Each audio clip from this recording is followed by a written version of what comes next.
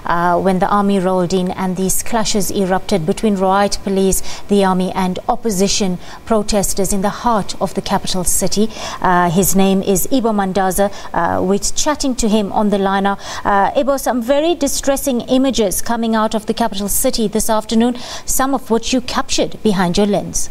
Yes, we saw it all live over 3 hours. So the police trying to contain the rioters.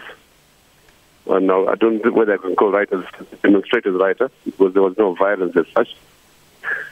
And when they couldn't contain the demonstrations, the army moved in with tanks and armored cars and fired live bullets. I've seen people wounded. There are reports of 2 dead. I can't confirm that, but these are the reports we're receiving. But I have photographs of wounded people lying on the floor. Some apparently dead. Yes, it's a mess.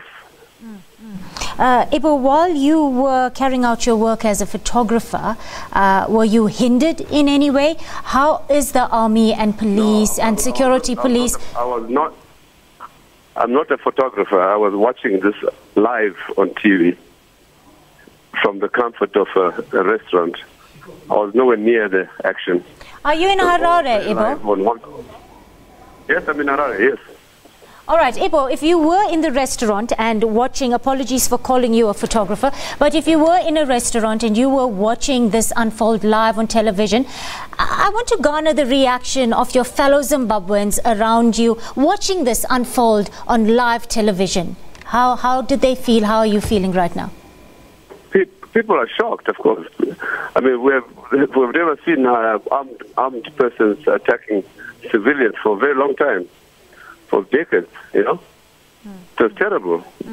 These are virtually commandos in uniform, armed, violent, aggressive, you know, and people ran for their lives. And it's clear 1 or 2 were shot in the back, you know.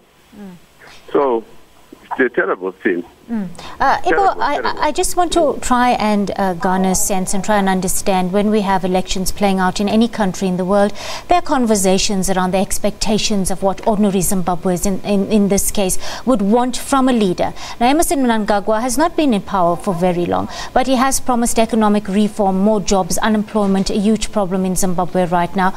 What are the expectations of ordinary Zimbabweans you encounter on a day-to-day basis? What do they want to see differently should ZANU-PF take this poll again this time around? Well, let me put it very clearly to you. In our view, there's been a definite correlation between the massive rallies that the opposition, in particular Shamisa, commanded across the country, both urban and rural, on the one hand, and the likely outcome, which should have been a massive landslide victory for Shamisa. So people are angry about that.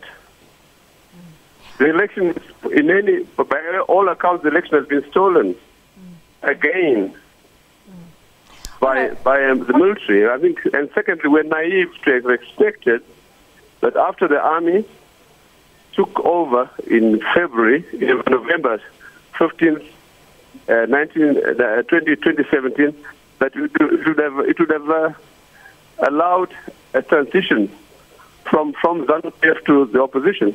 We're naive. With hindsight, we're naive to expect that. So I'm not surprised at all. Ebo Mandaza, what surprises me, which I must just say, is the silence from the neighborhood, including South Africa, including SADC, which has just blessed the election. It's a disgrace, if I may put it to you. What would you like SADC and the AU and neighboring countries to do at this point, Ebo? They must do what they please, namely to ensure that all member states conform to SADC rules on elections. Okay?